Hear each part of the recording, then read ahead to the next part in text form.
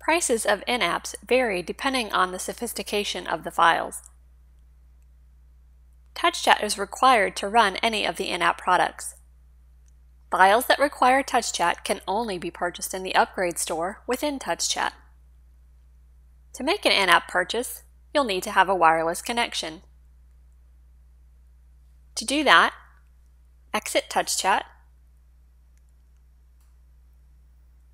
go into your device settings, choose Wi-Fi, and then choose an available network.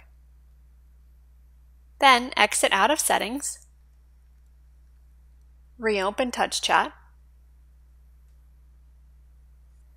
choose vocab, choose new vocab, choose menu, Upgrade store, enter Upgrade store.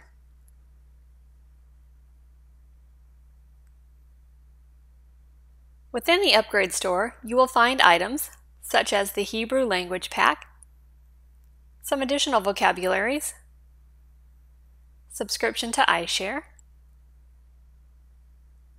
some voices,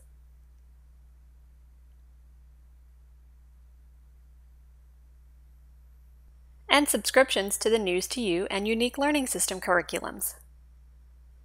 Once you have chosen an in-app purchase,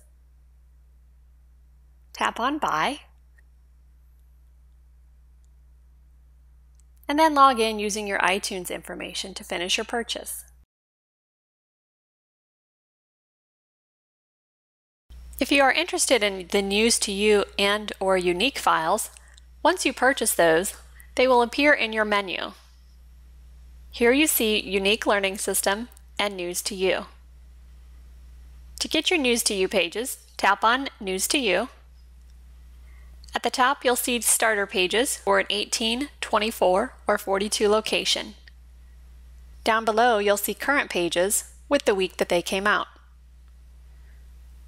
Scroll down to the pages that you would like. The newest pages will be at the bottom. And then to download the location that you want, just tap on it and tap on Download.